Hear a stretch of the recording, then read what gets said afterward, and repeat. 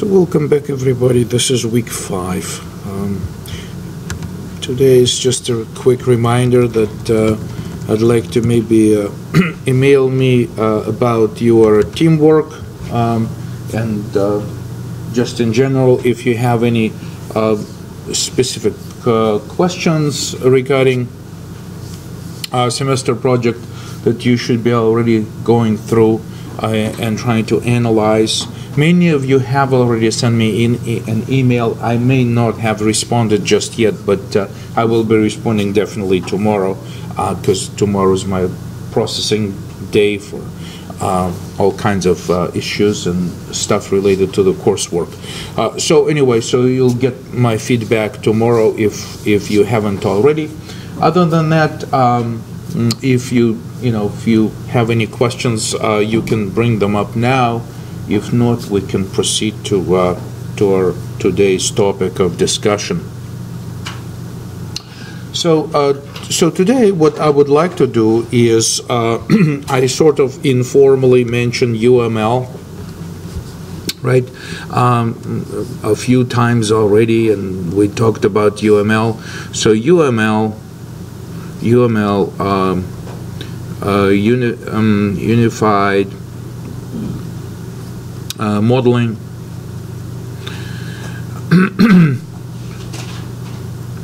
modeling language. What it does, it's basically allows to talk about software before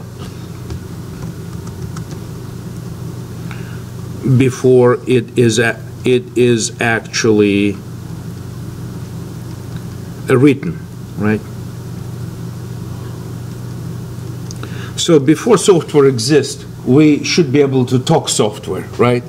And so UML comes with a variety of diagramming notations, right? So primarily we say it's a diagramming tool, and we will go over free tools we can use in our class. I prefer to use primarily just a whiteboard like this, and just capture my drawings. And at some point when I already start working on the software, then I sometimes go back and begin to use modeling tools to start diagramming. But in our case, we're just going to formally design the system, so you will be asked to do a lot of UML diagrams. So we're going to be working with some tools, but today I'm just going to use whiteboard very informally because I really want to get to some guts of UML and essentially demonstrate what we need. So the type of UML I would like to cover today is just to remind you that we already said that we can use really kind of silly type of diagrams with UML with use cases, right? So when we determine use cases, and the collection of all use cases gives us the functional specification for our project in otherwise also known as functional requirements, right? Functional requirements. So at this time, I will be asking you to produce a diagram such as, an actor, which has this type of notation, right? And this can be, user of some sort, right? And that user can do things to the system. So use cases are usually drawn as bubbles like this, and usually there's some kind of verb phrase that is used to name it, and those use cases demonstrate the actions within the system that are available to the user. So we will cover use cases more formally over upcoming couple of weeks. But today I would like to bring up and talk about other type of diagram which UML recognizes, which is the class diagram. Okay, so another type of diagram I'd like to talk about is class diagram. So I'd like to do some demonstration with that. Perhaps what I can do is do another sort of like instance of this whiteboard thing.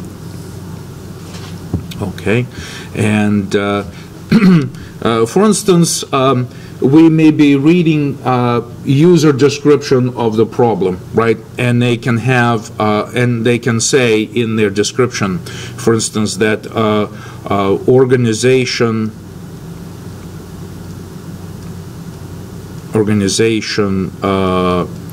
has departments. Okay, so if I kind of jump ahead of myself and think, oh, it would be nice to have a class name organization and a software class name department, then I can actually do this by saying organization, right? Organization, department. And when we have this has type of relationship between those two entities or between those two things, like I said, in UML, before any line of code is actually written, we can represent software classes simply as boxes, like this, right? So simply as boxes. So organization could be a class and department can be a class. And the has type of relationship between two classes is simply drawn as connection like this, simply showing an association. In the most general notion, we say that organization has departments. In fact, this connection between two boxes is pronounced as organization has department. If we'd like to make this plural, perhaps we can specify an asterisk on this side of things to say organization can have any number of departments and make it plural. So we don't, at the time of our design, right, so this is some kind of early design stage and maybe even earlier stage of analysis of user requirements. So in any of these stages, we do not specify anything specific to our programming language, so we don't specify how organization holds a list of departments or a vector of departments or some sort of mapping of department.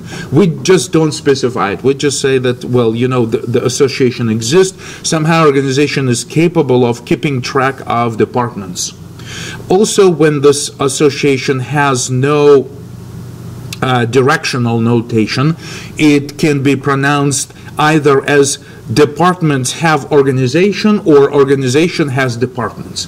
If I would like to discontinue having each department, access to the organization, I can actually add an arrow notation here just to say that you can only go this way. So navigability of this diagram says that organization has multiple departments or has can have more than one department. Okay, so then we can say that a department has employees, right? Employees. What it means that, again, we can have a class name employee over here, right? So again, this will be some sort of a box representing software class. And now again, we can draw this association. So I would think that it would be beneficial to an employee to be aware of what department they belong to. So maybe I will just do not draw any arrows over here and just keep it bidirectional, so that employee can access its department, and the department can access, obviously, the list of employees. And most likely, again, we want to specify that there is some sort of multiplicity on this side of things, that the department can have multiple employees. Right? So the department can also have a department chair or manager of some kind, right? So we can have a manager class.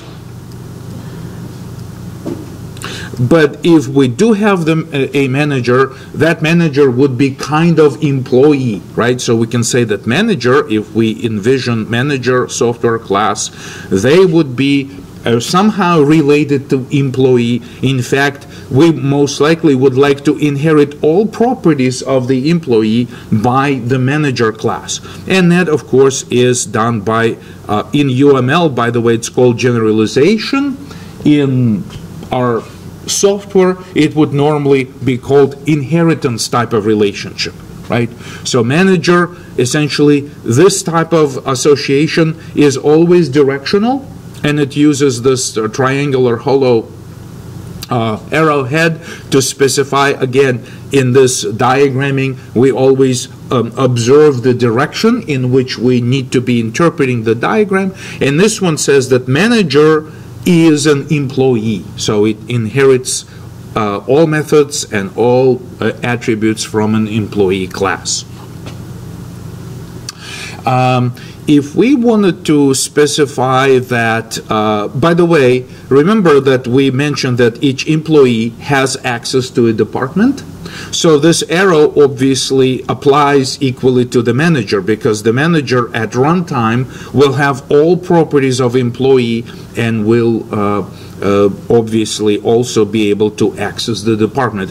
So we don't have to repeat this thing over here, because that would be absolutely unnecessary unless we create a separate reference to the department. By the nature of inheritance, manager, just like an employee, will have access to the department. Right, so these are the types of associations I would like to explore today. Basically, this is just called association, right? Association, type of relationship between classes. And this is generalization or inheritance, can be used equally the same way. Of course, the classes themselves we can explore today. So this overall is a very informal view of what I would like to practice with today and try to cover, so that some knowledge that we gain today we can use in the future as we go back to user requirements analysis, use case analysis, and functional specification for the semester project.